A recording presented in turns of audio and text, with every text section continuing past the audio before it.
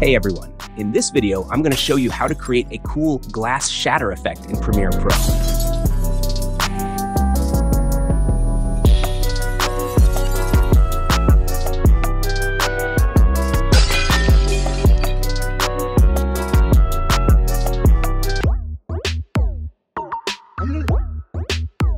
Let's get started with the video. I have 5 clips on my timeline. Cut all the footage according to the duration you need for your video.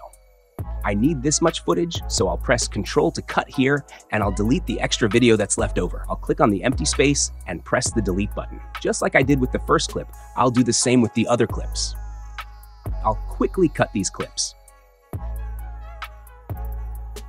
After making the cuts, drag the glass overlay from the project panel and place it over the video clip.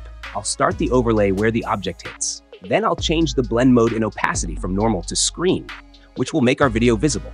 Similarly, drag the second overlay from the project panel and place it on the second footage. I'll set this overlay the same way I set the first one.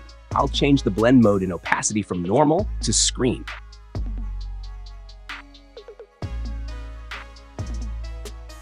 Drag the third overlay and place it on the third footage. I'll adjust the duration of this footage to match the overlay.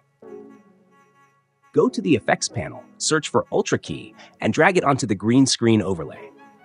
Then, select the color picker tool in Key Color and choose the green color.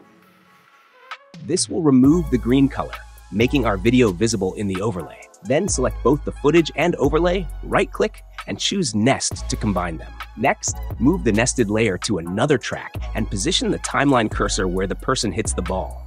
Then, place the 5th footage underneath it. Go to the Effects panel, select Color key, and apply it to the nested layer.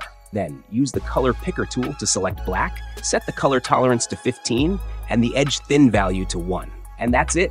Our video is ready. Thanks for watching. If you want to see more videos like this, subscribe to my channel and hit the bell icon. I'll see you in the next video. Goodbye.